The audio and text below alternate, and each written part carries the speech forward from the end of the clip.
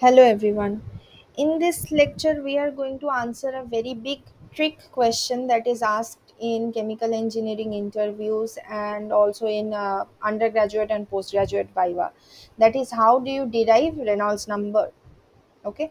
Now, for this, you do not need to remember anything except the fact that Reynolds number RE is defined as the ratio of inertial force per unit area, where area is given as A, divided by viscous force per unit area.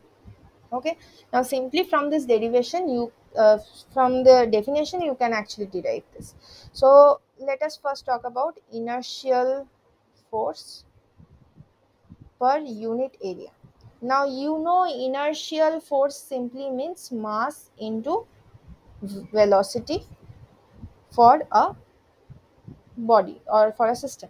So here you are talking about a fluid, so you will talk about its average velocity, mass into average velocity by A.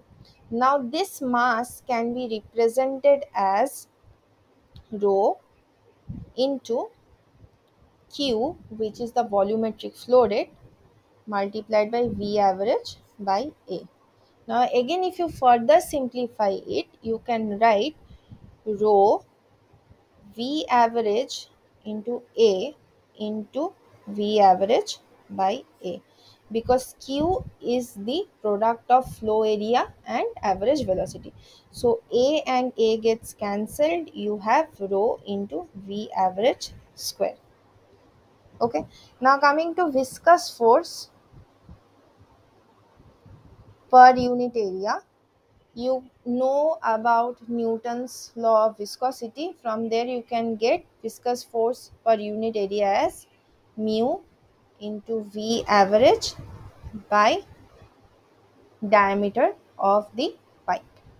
Okay, so simply you just plug in these two expressions and you will get rho V average square divided by mu into V average by D, and this will give you d rho V average by mu.